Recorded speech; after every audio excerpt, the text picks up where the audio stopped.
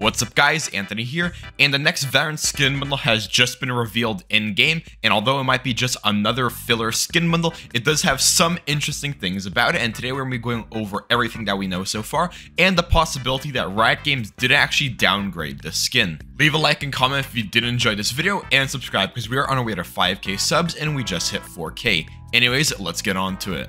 Now these skins are called the Wonderstallion skins and will be giving us a skin for the Vandal, the Guardian, the Spectre, the Frenzy, and lastly a hammer. And the interesting thing about the hammer is that despite the fact these skins are labeled as a select edition skin, the hammer will be actually getting effects, meaning that it's going to be the first ever skin edition in the select rarity to actually have effects. Because in the past we did have some deluxe knives that had animations or effects, but this is going to be the first ever select edition skin to have them.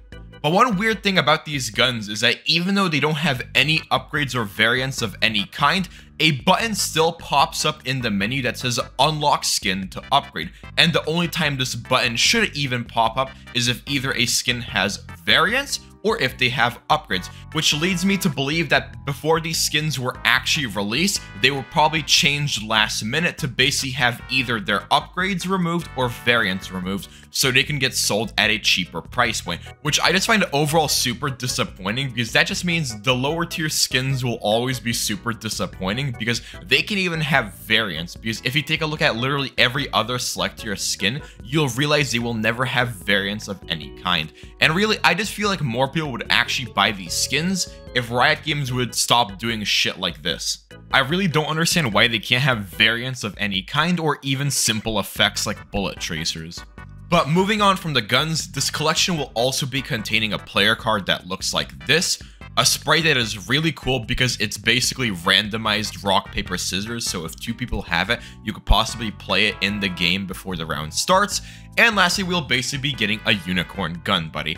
Now lastly, when it comes to the pricing of these skins, it will be $875 for each individual gun. The knife was upcharged, so normally it would cost $1,750, but this time it was upcharged to the premium price, which is $3,550, and I find this extremely funny because when it comes to the overall cost of the bundle, it will be $4,440, meaning that if you basically pay a little bit extra, not only can you get the knife, but you'll also get all the guns. But that's basically it when it comes to all the news. Comment down below what you personally think about it, like the video if you did enjoy it, and also subscribe because we are on our way to 5k subs and we just hit 4k. Anyways, I'll see you guys all in my next video. Goodbye.